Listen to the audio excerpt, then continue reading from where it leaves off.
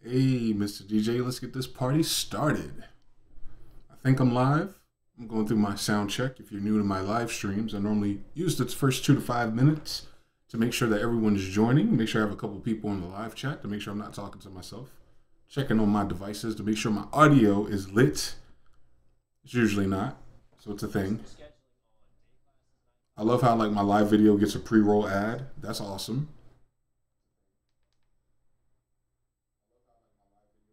All right, so my latency between loading that and hearing myself talk is a few seconds. Shout out to the bro Ernest. My stream health is trash, but I'm here. And today, I got an interesting request on the video that I did yesterday. I want to find it real quick so I can lead in with that and then go into my destruction of audio.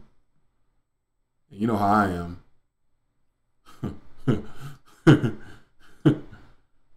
I'm right twice a day. A broken clock is right twice a day. So let's find out what's happening. Display name. There we go. So the bro or the sister, I don't know because their name is display name. I would like for you to elaborate on the point you make about most producers only have a certain number of versions of their beats.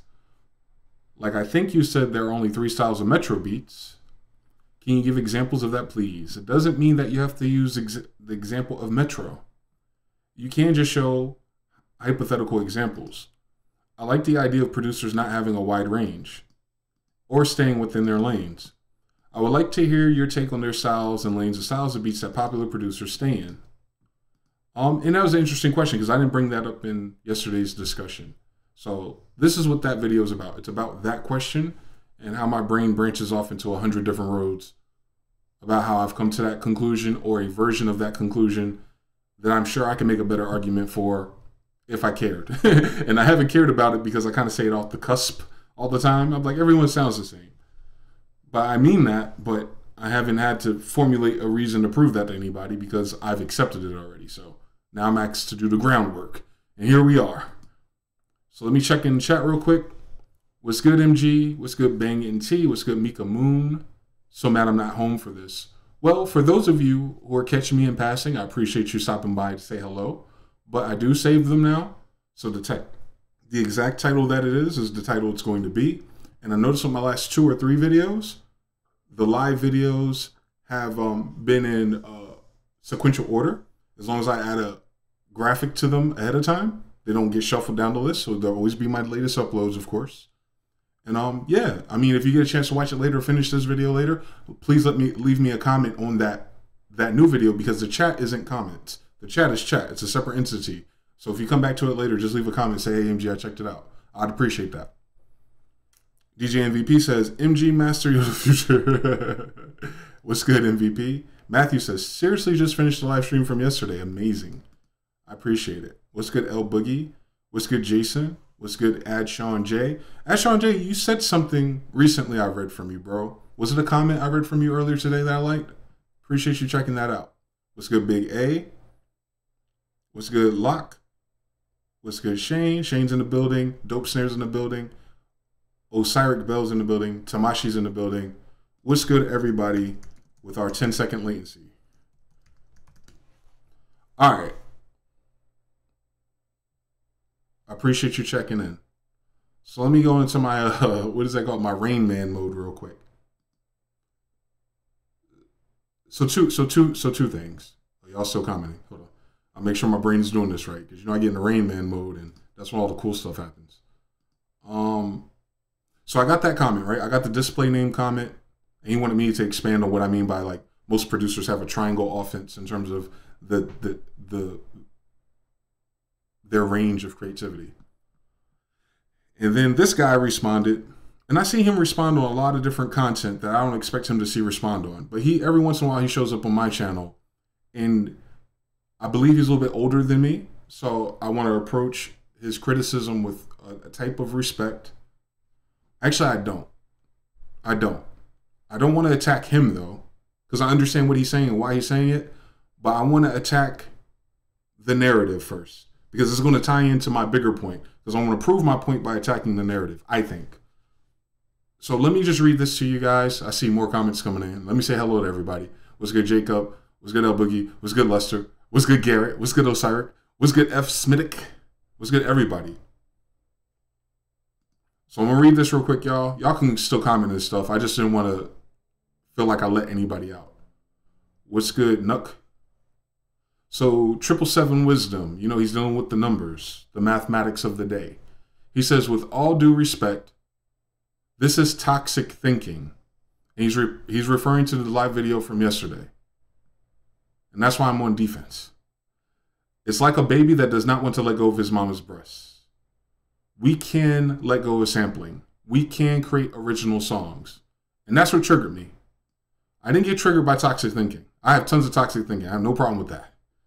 That's the part that triggered me to want to respond. We can.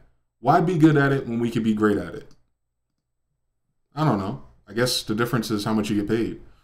Learn music fundamentals and create original music and songs with your own brain. So I can't read this whole thing. I gotta do this line by line. So let me read the whole thing because I'm gonna read the whole thing and then I'm gonna go by line by line. There we go. When black people had creativity, originality, ambition, skill, proficiency, we created totally new genres. We do not have to sample, you're choosing to. Your beats do not have to sound like everyone else's. Find me another James Brown or Prince. Yes, I know that you can't. They were original. Sampling is lazy. It's not efficient because you're not exercising your creativity and originality. You are cheating yourself because of those things. Go ahead and try to create from a totally blank canvas. Create your own drums, buy a drum set, and sample it if you have to so you don't get sued for the snare sample, right? There's a little bit of humor there. Create your own chord progressions. Don't use Melodyne to borrow from others. Don't use Easy Keys to borrow the play style of others or any chord software except for the circle of fifths. Create your own original bass line from your own brain. Create your own melody. Create your own arrangement and forget what's popular. Just do you. This is my challenge to all of you so-called producers who use sampling as a crutch. So because of how he ended that, I knew he wasn't aiming it directly at me per se, because I don't just sample, nor do I use it as a creativity crutch, which is the bigger argument that we have. Is sampling just the lazy man's way to money? And that's two different questions in one, and I'll explain that. Let me check out these other questions. Osiric. Bruh, man, if you don't put a consonant before the O so I can say it correctly. What's good, one in black one? What's good? Salute Dane. Jason Ordona said, fuck out of here. I'm not sure if he's talking about us or he's talking about the comment yet because of our delay. So I'm going to let that sit there for a minute. Ad Sean says, how is it original music? Everyone is playing something they heard before. Uh-oh. Shane said, but I wanted to hear his music. I want to hear his music, the guy giving the advice, right?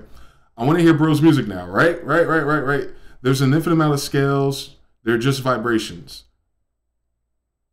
That was correct. Okay. So I'm going to do this line by line because I don't think the idea that he's standing on is a bad idea. I think it's an old idea. And the reason why I think it's an old idea is because we're getting older. I think there's a chance for things to have variation and difference when it's new. And I'm going to use a cool example we all relate to. When the iPod Touch came out, I think the iPod Touch came out before the iPhone, right? iPod Touch, iPhone kind of came out at the same time. And Apple invented an app store. They created a game market, a video game market that dealt with touch, which was new at the time, that dealt with the limitations of hardware at the time, and that dealt with a new marketplace for independent developers at the time. So you didn't have these blockbuster budgets to create crazy games on handheld, which is why all of them are so cheesy. And then you had to use Swift in the code that's geared towards not Linux, but what is it called? My brain's like Unix-based languages and Python script. Anyway, all these new tools. It's a new toolbox. It's a new sandbox. And people start making games for these devices. And because they start making games for these devices, and there was a store, something happened called competition. So people not only just make games because they felt like making games, they wanted to make good games that people liked, that they played, and that they sold. They sold. So I remember all the early games, all these different ways to interact with the iPod Touch and swipe and do all these things, right? And then Candy Crush came. Candy Crush came And most people who have a touch device have played and experienced Candy Crush. So once Candy Crush gave all those tools and locked it into this pseudo Tetris, which it was sampled or borrowed from, and they added its rules, they added its colors. When you search for Candy Crush, you can get a million variables of Candy Crush. And these different variations of Candy Crush may be even more fun or more innovative. So what did Candy Crush do? They made Soda Crush. They made this Crush. They made that Crush. Anytime a developer bit them, Candy Crush bit them back and made it better within their own environment. Basically, they made this box. Other developers made the box better. And then Candy Crush came back and said, all right, let me sharpen my edges and put a triangle on it and make this a house. Now, Candy Crush is a subgenre of gaming. So if a new app comes out or a new game comes out that's remotely similar to crushing blocks in colors, you can be like, yeah, that game is like Candy Crush. So what most humans don't do is say why. Why do you refer to Candy Crush to a person that's never played Candy Crush, right? Or what does Candy Crush mean? Why didn't you say Tetris anymore? That's what happens. That's what happens to all of us. So what Wisdom is talking about, let's take it back to the iPod Touch, when everyone had different tools and there was no real competition yet. That's an old way of thinking. Candy Crush is here now. So everything that you create for the sake of competition has to beat Candy Crush first and foremost. If you do not beat Candy Crush, you will never be number one. And most of the times you won't even be number two, because you then are competing with the people copying Candy Crush. Look at your App Store top apps in that category. You'll understand what I mean vividly and clearly. For some reason, creative people have a problem with that. And that problem that they have with that then becomes toxic thinking in their approach of how they create music, get attention, and make money. And that's where I want to go. But I also want to use Sononym and kind of qualify that better, because I can make this a way stronger argument. Right now, I'm in my emotional bag. So forgive me. Let me read some of these comments first, because more people came in. I want to hear bro's music, blah, blah, blah. The comment, MG, blah, blah, blah. Don't make dollars, don't make sense. Todor, you retracted the message, never got a chance to see it. Jason says competition is good. Competition refines objects into prettier objects. That's all the market cares about, the prettiest object. They don't care about how many objects are available. There's no style of analyzation than MG1.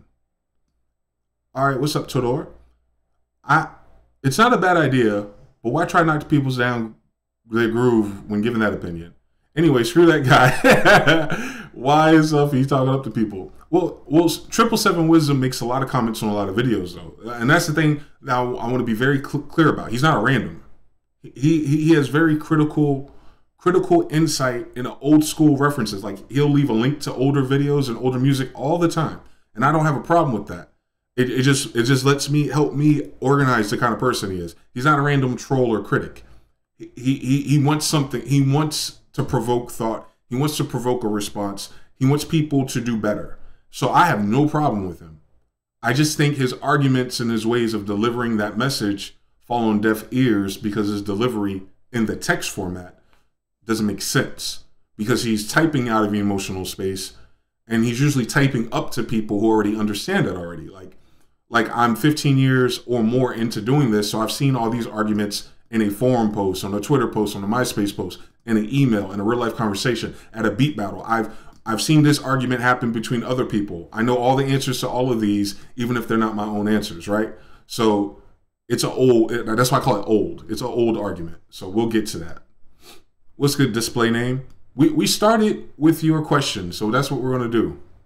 What's good, Dope Snare? What's good, Michael? Razer Blade or Mac for FL? I don't know. I don't have a reference to the comparisons, bros. I'm not the comparison king. There's a lot of people out there who do comparative work, but I've been on Mac since I've worked for Apple, and I don't think I'm changing that. And when the iPad Pro gets here, I'll probably be doing more of that, to be honest with you. FL Studio Mobile, I might be doing more of that. Who knows? Half of my crutches aren't on iPad though.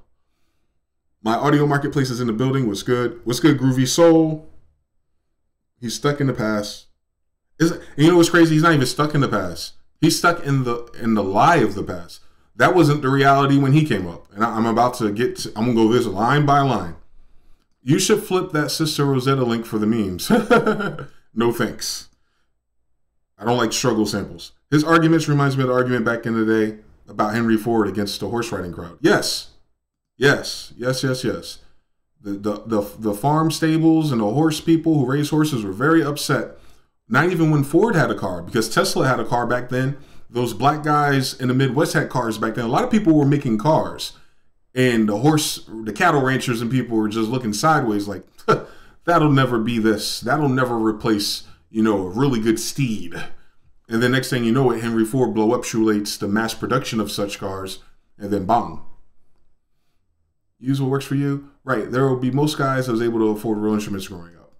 Yeah. Truth. Wow. It's like that, Garrett. So, I'm going to go by line. Because this just make the presentation a little bit better. So the first thing, with all due respect, it's toxic thinking. It's like you don't want to grow up. And I'm translating here. And what he's saying is, in that video, I was talking about how like hip hop and how to sample and how to manipulate samples and how copyrights work and all that. I don't think any of that is information that is well received or can even be intellectualized by people who are beginners or people afraid to grow up musically. Because the fact of the matter is, what I demonstrated in that video is all new technology. So the contrapositive or the reverse of what he's saying is that you have an adverse reaction to new technology because you're too old and rigid to try something new. What's interesting in that video is what I said is once I made the decision to make things that simple and all the technology and stars aligned in the last 2 years for me to do it so fast, I specifically said it's not interesting to me anymore. So I don't use that technology that way for those kind of beats because they lack complexity. And I don't know if he missed that or if that's part of the nuance he's adding to the bottom. You so-called producers. So he can't be talking about me because I already addressed that. But with the framework of me understanding how to manipulate those tools, or you guys understand how to use those tools, you then get a certain level of confidence, which I think is important for any creative endeavor, to know that if you do run into a problem, there's tools that exist out there that are affordable or usually in your DAW already that can solve the problem for you. So what I am solving for people that's more important than creativity is time. Because I don't care how creative you are. If you don't have enough time to create, you don't create shit. Nothing comes out, nothing gets released. If you don't manage your time correctly, if you don't get things created in time even, not with time, but in time, if you don't make things in time, you may miss the boat or the ticket or your way in. So I'm all about saving time. And I think it alarms people, purists, hip hop people, people from the hardware days. I think it alarms them that I exist and other people exist that create the same kind of music and quality of music in a very short time. And it's almost to say to them, because they got paid for their time back then. Remember back in the day, they were paying people by hour. They're paying them a lot by hour. We don't have that benefit no more, right? Like you remember back in the day, they used to say it took them 2 or 3 days to cut the record. And in my mind, I used to seriously think about that. Like that used to perplex me. That was one of the beefs I had with Ken Lewis on Gear Sluts forums. That took them so long, so much time, because they book out these studios and say it took them 3 days to cut the song. But then you actually talk to people in the industry and realize a couple of things. And this is probably more important than what I'm about to show you. This is very important. When they were on a time block schedule, they fucked around and wasted their time. Remember that intro to that one Drake song, Pound Cake? And they had that guy talking from the record. He was talking about they order the champagne, they get the food, and they're fucking around until it's time to play the instrument, right? But he said in the beginning of that statement that people, the label sent them down there to play a song. And the label was paying by hour. So how long did it take them to drink, get high, eat food? That's all being paid for by the label. So in other less extreme cases or scenarios, there's people who go into the studio and they'll start from scratch, right? They'll fuck around and maybe they'll make 10 or 20 beats. How many videos do you see of producers, like back in the day they used to post, like Hit Boy used to post, he was in a studio with Christina Milian, or Hit Boy was in a studio with Fabulous. Like how much time is that of him playing beats, right? Then making something from scratch and then scratching that, right? Everyone's fucking around for a few hours and they're getting paid to fuck around for a few hours. Now, speed it up. I don't need to give too many more examples, but speed it up. So right now, when people talk about they don't have those budgets anymore, look how much work is being done in a shorter time. Go to Pensado's place. He talks about time all the time. He talks about because he uses plugins because of time, because of label budgets. So they're getting the same results. They're doing the same thing with these plugins and computers, reaching the same market with way less time. And no one's talking about that. Everyone's talking about the fact that the label cut the budget, but no one's talking about they're still getting the job done in much shorter, focused, concise time.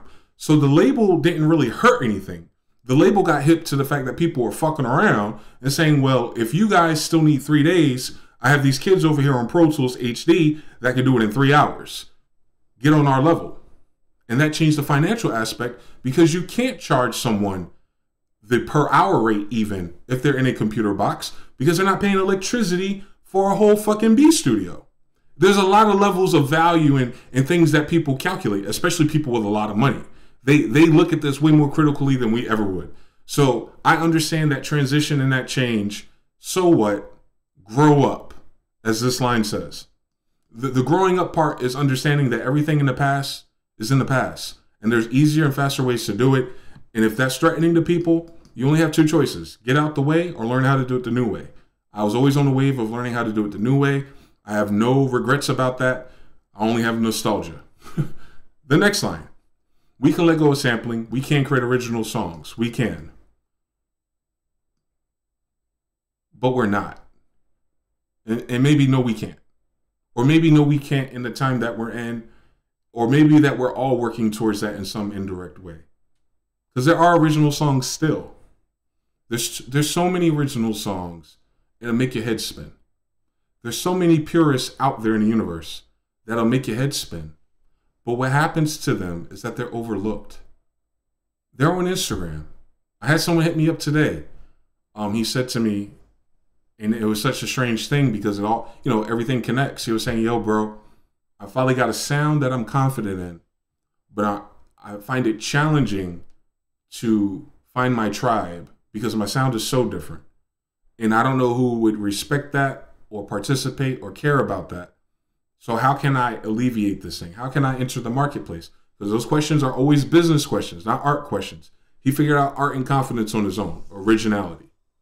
But he's so original that it doesn't sound like nothing else, right? So what I told him was the least original thing. I said, play your music for people who know you and who can give you honest feedback and ask them, what does these songs most sound like to you?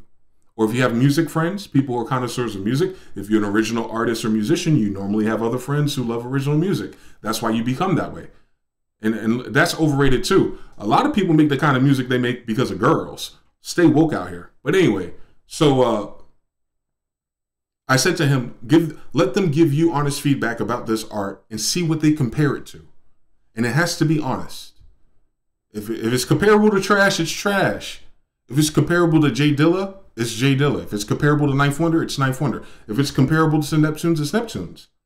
Although you're self-labeling it original, find out what it sounds like. And from that information, get better at it and then present it to people who enjoy the things you're comparing it to. Because 9 times out of 10, their ears are going to like what you're doing, right? It's simple mathematics. And when you start buying ad stuff and you start getting into CRM data, you'll start to see how effective that suggestion really is later down the line. So yes, people, it's not a we can, it's we are. But this is aimed towards people who don't. So you have to qualify this part of it and say, why don't people do that? Because it's unnecessary for the marketplace. That's the simple answer. We don't need to get into deep philosophy and feelings about it. It's just it's not required at this moment. Next thing, why be good at it when you could be great at it? It is the only thing we disagree on. Learn music fundamentals and create original songs with your brain. This is a contradictory statement, my friend, and for everyone who teaches this and preaches this. Music fundamentals, if there is such a thing, if there's such a thing as music theory, notice it's a music theory, and if there's music fundamentals, if there's a curriculum in which you can teach people the fundamentals of music, you are setting up boundaries and restrictions on their creativity. The end. There's nothing else to talk about. What are we talking about? You cannot both say get learned, get educated, and then demonstrate. Because the only thing you can demonstrate is what was born out of your learning. So there is no originality there if you're asking us to refine it. So when they say learn the piano, learn an instrument, learn how to read music, learn sheet music, all the references in this old system are still going to take you back to someone else's work. It doesn't matter if it's classical or not. It doesn't matter if you're classically trained. Your derivatives will be classical derivatives. Yes, that can sound interesting and fun and be useful in the terms of hip hop, but fundamentally, you're still just interpolating classical tendencies. The way you play, the arpeggios you learn, the way the keys are ordered, the way you invert your chords. It will still have a classical framework. If you do that with blues, it will have a blues framework. If you do that with all of our producers that we like that grew up in church, there is a gospel framework. So you cannot both say to sample people to learn the fundamentals of music from a discipline or from a school of thought and then be original with that. Because you're not asking for anything different. You're asking people to pick a discipline. You're divorcing creativity at that point. It's fucking stupid, bro. Like, people are really retarded, bro. Like, that's irritating to me, bro. Like, oh my God. Oh my God, I don't even know why I'm so mad about that. It's like people don't think all the way down the street or something. Like, people just look at it in front of them and be like, well, if you learn the instrument, that'll answer everything. They got like this nearsighted vision that's stupid because they don't see how the curriculum was formed. They don't see what the influences are. They don't see what happens in the university and schools and what people are taught and what people are downloaded and what people make videos about. I've seen all the traditional YouTube music theory videos by the best people that make them with the most views. And guess what? It's all the same classical fundamentals. Guess what? Scalar put all of that in a $50 plugin. Move on. Unless your goals are different. Unless your goals is to play classical and perform in jazz bars and things like that, then yes, you should niche and discipline in that. And my advice would work for you because I'm going to show you how to find all the music that you like to play really, really simply. And all you have to do is get the sheet liner music and focus on that instead of 100 different genres. Like, people are weird, bro. But anyway. Woosah. Woo. When black people had creativity, and that's such a strange thing. I understand the connection when he said about we black people in 7-7 wisdom. He's speaking from a school of thought again, which is not original, but it may serve a purpose in his life and have elevated him to a certain level of awareness. So I can't disrespect that. But what's interesting is when he said we black people had creativity, I'm severely offended because I'm assuming he's a black person. And I'm assuming he's commenting on me also recognizably as a black person. And when he said when we had creativity originally and skill and proficiency, it's like a black person is telling me that I don't have those things because I do not subscribe to older thought or mechanisms. Where the things that I do right, or the things that I do that are efficient, or the things that I do that require skill are glanced over. So you take our tribe, our tribal tendency of black people, and then you're subdividing black people. You created a line in the sand for the type of black people that we are, right? So you micro-tribed us, and then you're putting me and people like me or people who are watching my video and saying, you black people who are using the hacks and sampling, you Negroes go over there until you Bill Cosby it up and come back to us, to our fold. And that's so damaging. This is toxic for real. Like, because the ending is we created new genres. But he's saying ED. We still do. Trap is a new genre. What are you talking about? There's festivals and EDM. There's millions of people around the world just paying for $75 tickets to have the time of their fucking life over some Miami bass music right now. What are we talking about, bro? Like, come on. Like, come on. It just doesn't look like the past no more. And that's what we're trying to get at. Nah, it's the same shit. Black people are still doing that. And not just black people, all people. Music is still growing. Y'all just don't like where it's growing into. But the problem with that is, the reason why you guys don't like where it's growing into is because you didn't try to innovate. You created and reduplicated and repeated all this in the box BS instead of innovating yourselves and then teaching people along the way. That is the disconnect. That is the difference between the old and the young.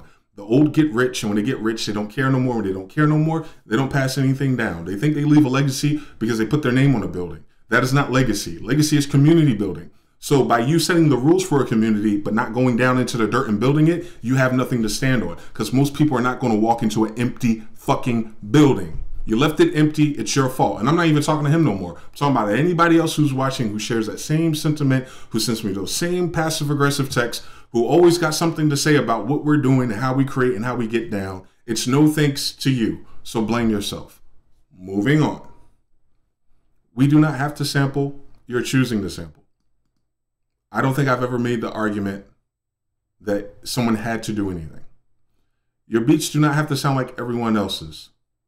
I agree, but if you're making squares, it should sound like a square. Find me another James Brown or Prince, you can't.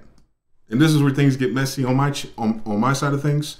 I don't have the same reverence towards James Brown and Prince that those people do in terms of listening to the music, in terms of analyzing impact, acknowledging the utility of James Brown's sounds and drums and all that, and acknowledging Prince's influence on culture and fashion and things like that. I can acknowledge all of that, but I don't find anything original about their music in regards to when I started listening to music. I can't go back to James Brown. So I don't have that kind of feeling of finding someone else like James Brown. I'm not even looking, I'm hoping no one tries to redo James Brown. So I don't think he means that. So then he says, we'll try to do Prince. Prince has a limited amount of music that has reached my ears. I know he has deep catalogs and he has hidden catalogs and he has stuff that should be coming out soon. And he's contributed a lot as a songwriter even. He probably has a lot of ghost productions out there that are deep. He influenced one of my favorite groups, the Neptunes. I analyze all of that, but trust me, I'm not looking forward to find another guy who's 5 feet tall wearing high heels prancing around stage. I'm not looking for that. And I know he doesn't mean that literally, and I don't even mean that literally. But what I'm saying is you're taking two icons that were born when the App Store was created. There was only James Brown, and there was only Prince, and there was only Parliament, and there was only Otis Redding. You can name every fucking person that came out in that time between these two, and all of them are original. They're all one-to-ones. There's very few carbon copies of anyone born when the App Store was created. The reason being is because the only thing that may have damaged that is when that music started to get sampled. Everything was original until people started sampling in the 80s. Electronic music and dance music and techno and house. Everybody seemed to be that.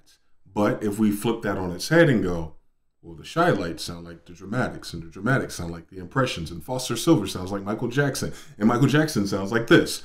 When you start doing that, shit starts to get shaky. And then people, they don't know how to answer that. How is Michael Jackson of Jackson 5 supposed to be this phenomenal, unique, original artist, a student of James Brown and Prince, by the way? There's a trifecta, and he probably left them out on purpose. But we know damn well Michael Jackson didn't have the most original songs or voices because there's about 20 other kids groups that sounded just like him. And that had nothing to do with Michael Jackson. That had to do with the nature of the industry.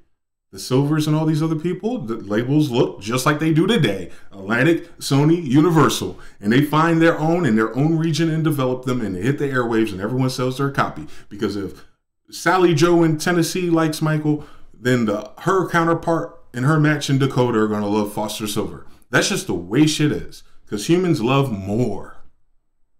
Humans don't love diversity. Humans love more of what they love. What are y'all talking about? Like, what are fundamentally people don't understand humans? And I get it. And that's why we're slaves to the ones who do. Okay. I'm off that. Sampling is lazy, not efficient. Because you're not exercising your creativity and originality and cheating yourself. I don't know. I don't care about everyone knows that, not everyone can sample and not everyone can pick good samples and not everyone can recompose samples to sound something good. And not everyone can take a sample song and sell 5 million records. So we know all these answers already. What he's saying is cheating yourself. But cheating yourself out of what? Playing organ in church on Sunday? Because if I sample and I'm proficient, and I'm using Fruity Loops, and I'm using Cool Edit Pro, right? And I'm sampling all the time. I'm sampling every day. And I take that catalog, because it sounds good, it sounds like hip hop, and I start reaching and reacting with local people, right? And I start getting songs done. I start getting albums done. And I get on the internet, and they're talking about hip hop, they're talking about Dilla, they're talking about Q-Tip, they're talking about Tribe. And my music sounds really close to that. And then I put out my artists and my songs, and people respond to that, and they resonate with that. Because people want more of what already exists. They want more of good stuff. So when I present my good stuff, that does a certain amount of attention. And then the cool kids who heard my stuff tell other cool kids, and I get a random phone call from somebody, and it ended up being Young Guru who invites me to meet Jay-Z to produce a track on his fucking Black album. And we're talking about Ninth Wonder right now, who's teaching at college universities about the history of sampling. So what are people talking about?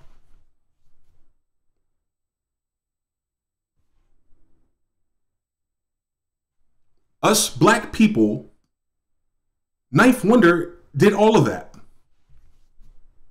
He's in the Zulu Nation. He's in all the esteemed Black Boule, as I call him.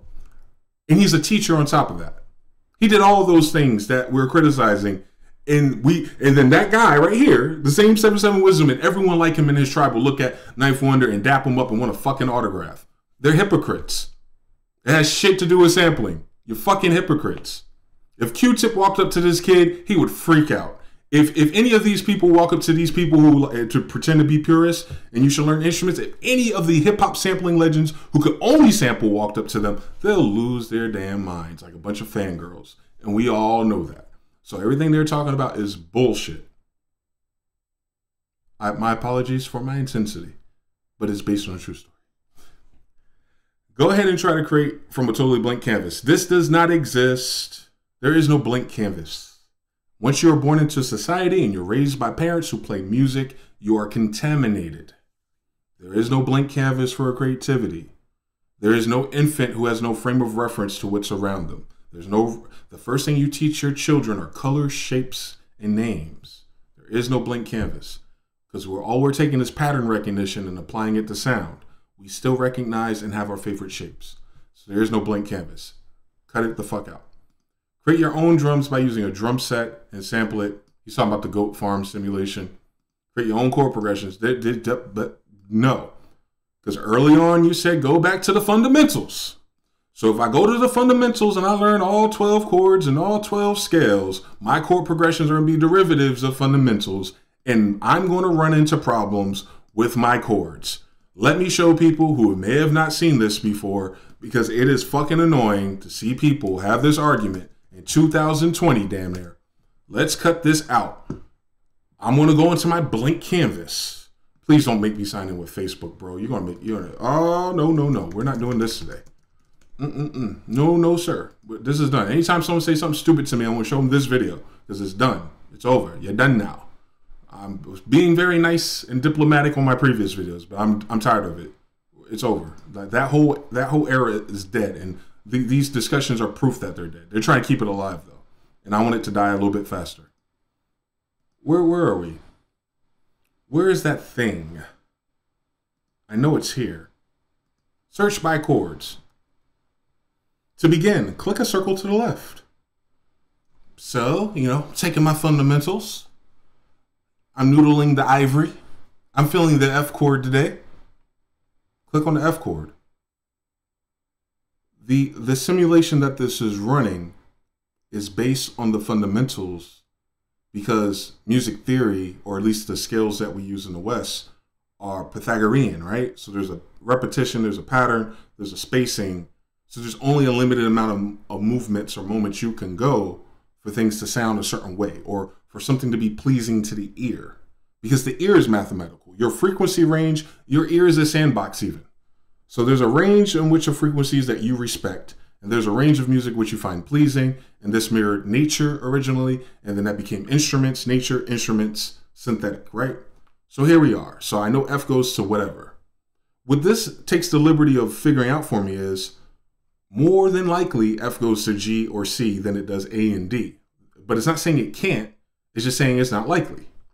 So if I go to the most likely, or which is C and the other one, you see our choices become very clear at a certain amount of time.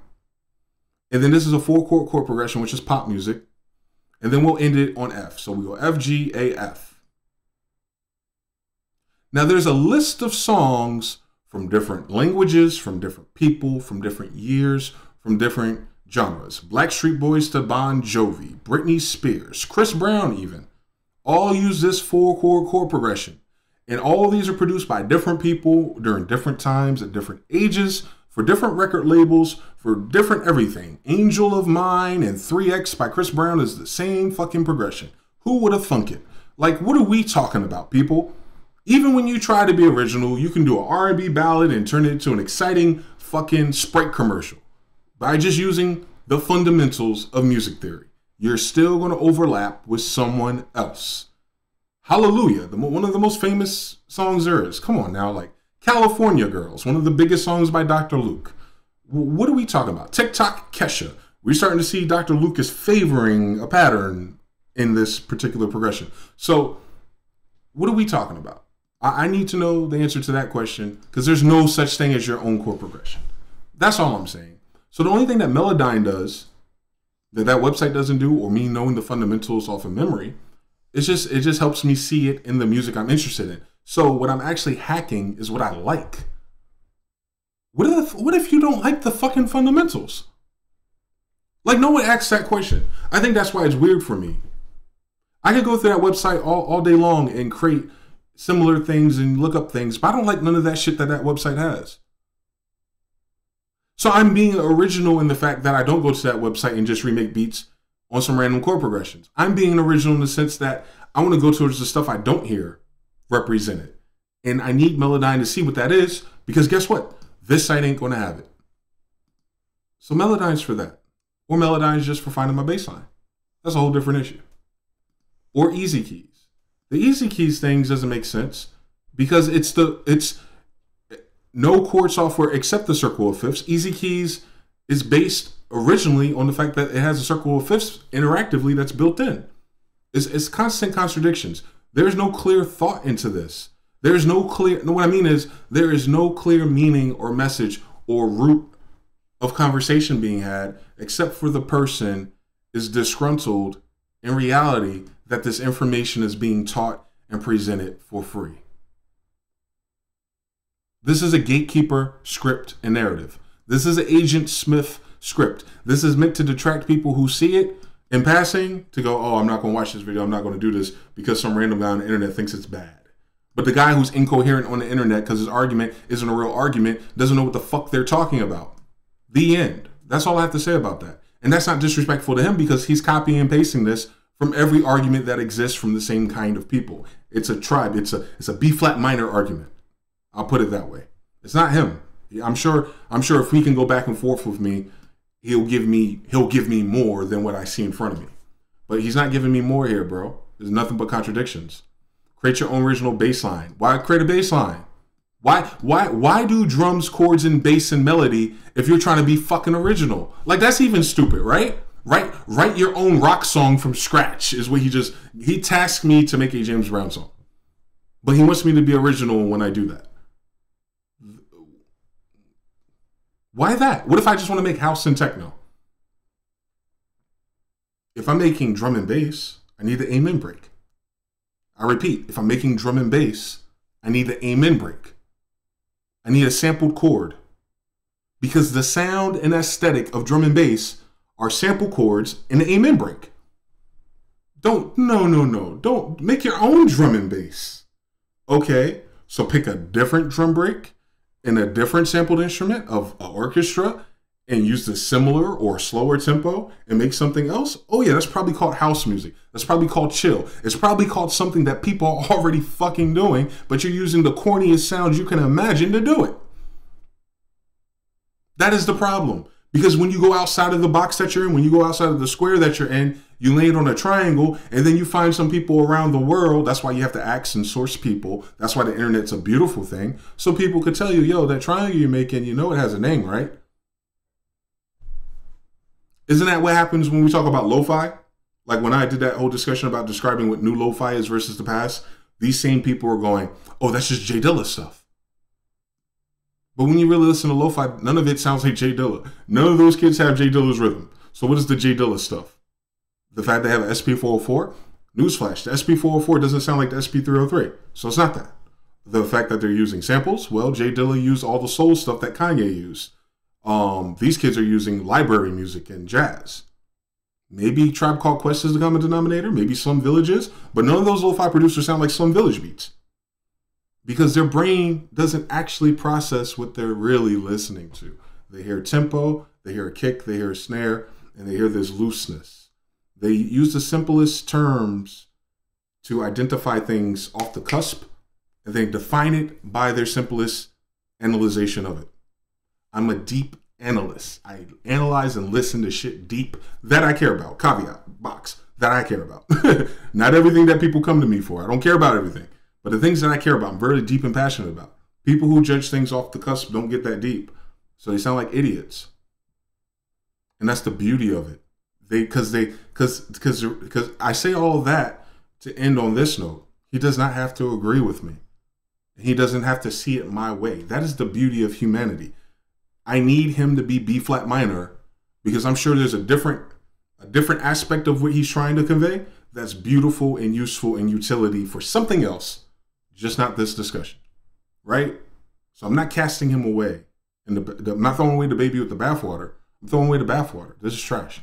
So that's that. On top of all that, goddamn.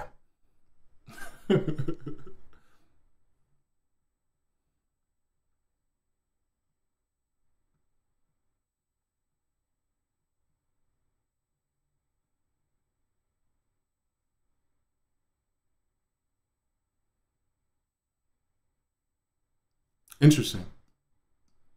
That's how we got type beats. People didn't really know how to describe what they were doing. Yeah. I mean, we call them type beats because what people were doing, like we blame the producers and beat makers for type beats. It's not. Type beats' fault is the rapper's fault. I don't mean the music. I mean the why it exists. Why type beats exist. Because rappers literally DM, email, message you, can you make this type of beat for me? So when the producers react to the market, when we start talking in forums and sharing these texts and these screenshots with each other, because now we can send images really fast, we go, okay, it seems like right now, a lot of people are asking for that 0 to 100 beat. If you're Superstar Owen Vibes on Xbox Live playing Call of Duty and you bring that up to each other, right after you finish playing Call of Duty, you're going to go home and make a 0 to 100 type beat because at least 3 emails have came in both your inboxes for that type of beat, and you want to make it because you want to buy the next Call of Duty. This is common fucking sense. This is not a creative problem anymore. Those who can do will. So if I can make that kind of beat, I will make that kind of beat because someone asks me to. That's the human utility part. You got to get good enough to be able to do that too. You can be good enough and make your own art, but you also got to be good enough to deal with stuff that people want from you. You're useless to me if you can't do anything for me. And that selfishness or that or whatever, however you look at what I just described to you is, that is what market is. You go to the market to go to a farmer, and if the farmer is not growing corn, he is not your farmer no more because you want corn. What do? You go to another farmer that has corn. The end. Doesn't mean this farmer isn't good at growing pickles. Doesn't mean this farmer isn't good at making potatoes. It's a useless fucking farm. I need corn for these dishes. So it's the same thing with you being a creative person in the marketplace. Please pay attention to my boxes I'm putting around things, because this is not a ubiquitous thing. This is not one size fits all. This is not for everybody. I'm speaking from my experience and from what I'm exposed to. I'm not speaking for this is what you should do. I'm not giving you advice on what you need to do. I am speaking in terms of the box that I'm, the type beat thing, this whole thing. So because people did that, right? They create the 0 to 100 beat. 2 things happen. The rappers are probably not going to buy it, but someone else does. And then when someone else buys it, you'll notice how many plays and downloads you got. You'll notice how much attention you got. You'll notice how much negative attention you get from people like 77 Wisdom saying, oh, you didn't even change anything. You're just adding drums to the sample. But you're going to notice that voice gets smaller because the people who are rapping and freestyling and the producers who like you are like, yo, that's actually cool. How did you do that? And the questions that come from that isn't how did you make it or how does it sound like that? Because they fucking know already. They heard the original song. What they're asking you is, where did you find that sample? Utility. What drums are you using? Utility. The people in your field start asking utility questions. Every question that comes to me is a utility question. Hey, bro, I love what you do, but I have a utility question. I'm a farmer. So people are asking about where do I grow my corn? You know why? Because they're tired of paying prices for corn. They want to see if they can grow their own corn. And then that filters out people eventually because people are going to go back and try to grow their own corn and figure out it's a little bit more difficult. And that's why I'm the best person growing corn. And then they go, all right, I'm going to come back and I'm going to buy with you. I'm going to find a place that sells cheaper corn.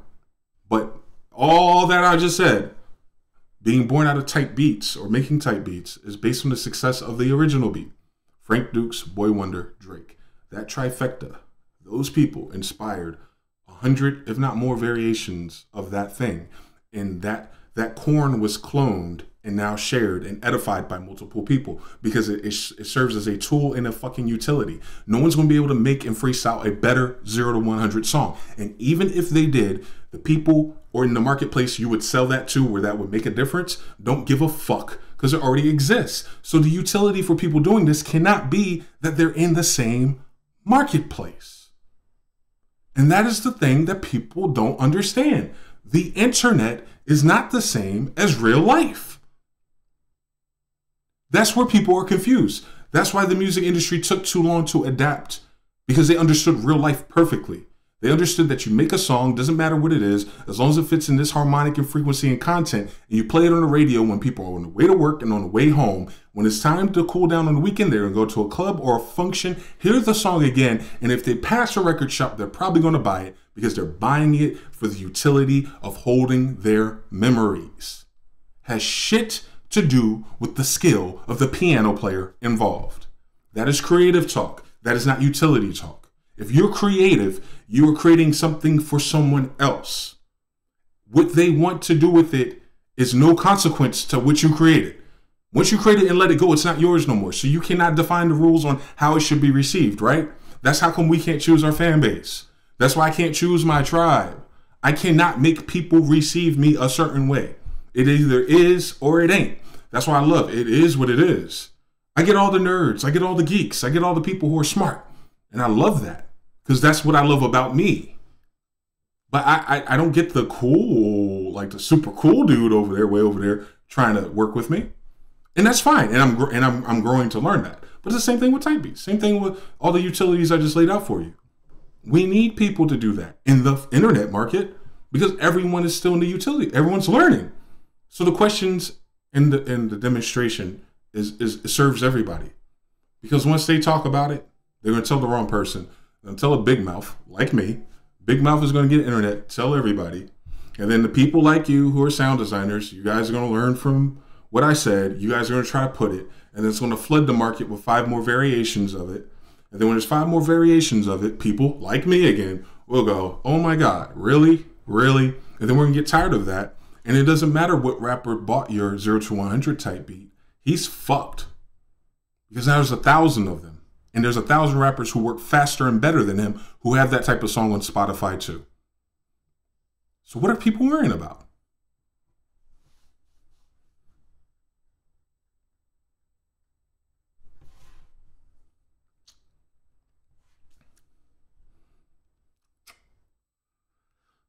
Blah, blah, blah. No one could qualify what the hell they're mad about. But I can. I understand what people are mad about. People are mad about market share. People are mad about attention. And what happens is when you're in this particular system wherein you have to monetize attention. And the only way you can monetize attention without earning it is by buying ads. You'll notice that most people who are unsuccessful, like right now, if you're watching me on YouTube, you're going to notice right next to my video in the suggested videos, the first suggestion to you every time you come to my channel is probably the same video for days at a time. Most of you, because we're the smart tribe, may not ever click that video. But there's a lot of people who are not conscious of that. They eventually click and watch that video. So that person that's marketing right next to my live video right now, or any of my videos, he's paying to be a suggestion to everyone that keeps watching me. And the more he pays for it to be there, the more people who are subconsciously inclined to click on that video eventually. And if it's a good video or if it's a utility video, they will get new subscribers that come from my video, right? That's how that happens, right? So that should tell you how this works because there is no shortcut to that. He's paying per click. He's paying 5 to 10, 15 cents per click, meaning he's paying per person, per eye, set of eyes. And what I'm saying is the kind of attention that people are frustrated about not getting, you can unfrustrate yourself by paying $20. Your frustration is worth $20. The questions you have, the problems you have, the hopelessness that you may fall into is all resolved by $20. But that doesn't solve what you're really looking for, because you really don't want attention at that point. And I'm going to go down this road. So you get the attention, right? You pay $20 to Google AdSense, or you pay $20 to Facebook, Instagram, and you get the attention. You get a lot of views, just like the popular kids are getting. You even get a lot of comments too, by the way, if you pay it for per click. You only pay them if they click it. You do not pay them if they see it. Stay woke, because they still sell that old model, and that's bullshit on their part. But you pay per click, so it's a little bit more expensive, but that means someone saw it. So you pay per click, and you get the comments, and you get the views, and maybe you even get the sale, right? Then you're still not satisfied. Why? Because you realize that the thing that you're coveting and envying, attention, is not what you fucking want. You don't actually want the attention that Nick Mirror or whoever the fuck has. You don't want to deal with that many people. You don't want to talk to that many people. You don't want a bunch of empty comments. You want fucking money.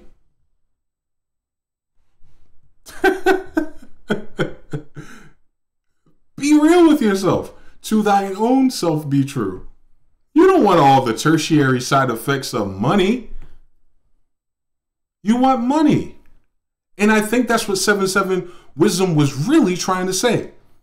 I think what he's really trying to say is stop selling yourself out. Stop pimping yourself. I think maybe that's the argument he wants to make. But the only counter argument to that is you're on the internet. The internet was designed for this very thing. Web 2.0 is the pimping out of intellectual property and attention. Social media is either one or two things happening. You're giving attention or you're getting attention. You're either giving attention or you're getting attention. And all the market did was add itself to that and find a way to monetize it. The market's always there. Even if we stop using social media, a lot of people love this one. I'm not using YouTube and Google no more. All right, so you convince a whole bunch of people to go back the fuck outside. Guess what they're going to do? If they figure out what forest you're hiding in, they're going to put a pole in the fucking ground and put a billboard above you. While you're having all your conversations and playing your live banjo with your original chords, there's going to be an ad up there for fucking Walmart. Like, what are we talking about?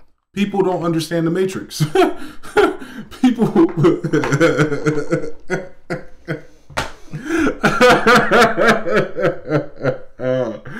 Oh my God. What are you doing on the internet? It has free YouTube University. You know what you should be doing with all those free information is finding out all the ways you can make money. And also all the ways you can save money. Because isn't that the other part of it, right? The utility of having a free market is that people undercut each other. So what you could do now, which is what I'm doing, because I have a Toyota Camry that has a fucking O2 sensor is broke. I went on YouTube and figured out how to replace an O2 sensor in a Toyota Camry. My mechanic wanted $120 to run the laptop. I went to AutoZone and got a free diagnostic. O2 sensor, O2 sensor. I went to 2 different spots. It's the O2 sensor. Ordered the O2 sensor, $120. Boom. Go on YouTube, 10 minutes. Time and labor, 15 minutes for me. That's what you use information technology for. The fuck, what do you think this is? What do we think this is?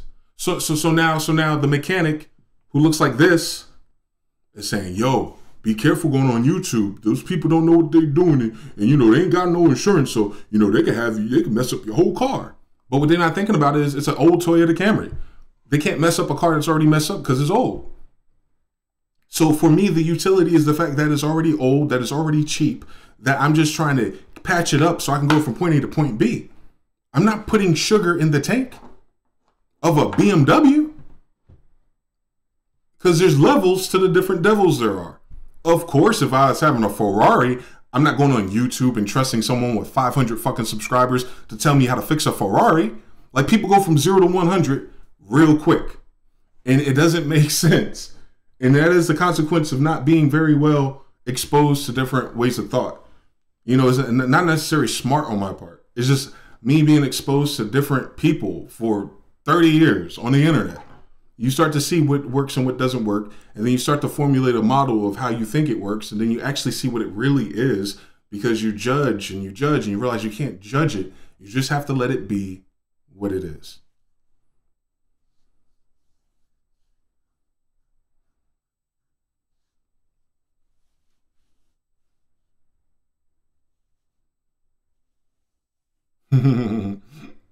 Facts. Facts. Facts, yeah. I can't find a sensor for $10. It's like 150 for that car, for that make and model where I live with the shops around me. O'Reilly's Auto Parts. But anyway, guys, I'm done talking. Like I said, I want this video to be the end all. So anyone talks at me sideways in my comments like that, if any B flat minor people come to my videos again, they go watch the first hour of this and have a very well documented discourse and how I don't care. So let's just play stuff. So I'm gonna play a song.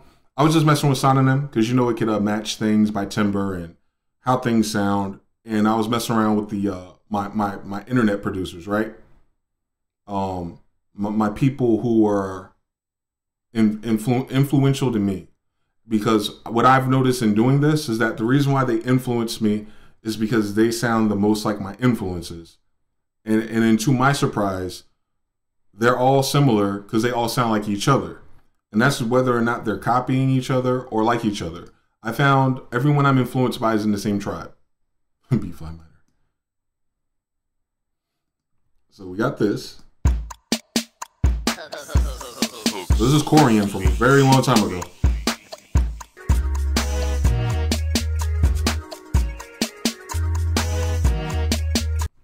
So that beat is that basically what Diddy tried to do when he came out with his first album. Last Night, like all of those songs that Diddy was doing for a certain amount of time inspired other people to try it. And we know that comes from a Prince type of derivative. It's a disco, it's a club music basically. So I searched for Corian because he's from years ago. And I was listening to my other producer friends that it thinks it's similar to.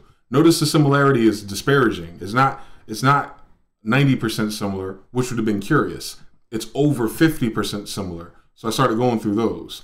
But I like to narrow it down by tempo too, because tempo will make it sound more homogeneous. So that's 127. Let's see what 130 sounds like of that. Oh, my hard drive. That's why on Twitter I asked how do I make an external solid state. This is Chase Cash.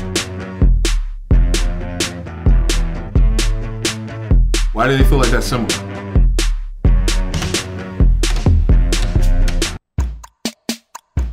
Because they are.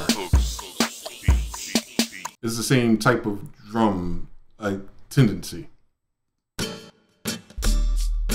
This one isn't though. It's the same timbre though. You can mix them. That's more like tempo. This is DJ Kaz. This is a Diddy type beat.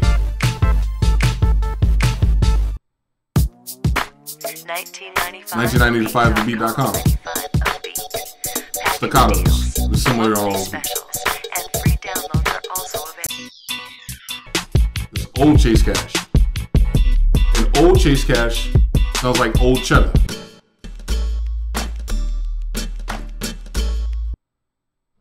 Chismes. And I could do a whole breakdown of Chase Cash and his history and him growing up and going through the Hit Boy situation. So, but anyway, what that revealed to me and all these people, we got Hooks Beats, Chase Cash, Cheddar Beats, Cheddar Meister now on Twitter, 1995thebeat.com, who used to be Too Deep, and we got Nas 550s in here as well, further down the list. I took my 5 producers from that era put them in some kind of algorithm, analyze one of the type of beats that they make, and they all make the same kind of beat. Everyone in that tribe that I located organically through resonating with the kind of sounds and music that they make, when I look at them in this kind of spotlight, they all at some point make the same kind of beat eventually. Because that tells me that in the human aspect of it, they're all listening to and being influenced by the same kind of sounds. The thing that's different is maybe just their delivery of the sound, but the tendencies or the square, the DNA is still there. Cheddar, Chase Cash, all of them are all Nas 550. They're all baby Timberland, Neptune mixes. The end. People don't like that. But what's curious is the success of them being able to embrace that. That's different. When you start to embrace that that's what that is, then what happens? That starts looking interesting. I could go on forever. Let me get a similarity search. Who else do I have? Because I have old ones. And notice those weren't the only producers in that search. That's everyone in my folder, up to I. I don't know why I stopped at I. All right, so Info and DJ Kaz. Let's go to Info. Info is more Dipset. Let's see what happens when I analyze all of them to see who else was doing Dipset type beats. Perfect.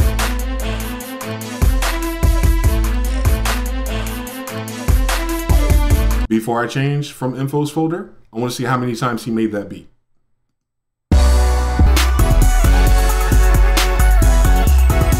That's the one that they stole. That's the one that Keyflow's boy stole for Ace Hood. Lee Major stole this beat. I'm gonna have to cut this short. Hold on. I'm gonna go back live in a second.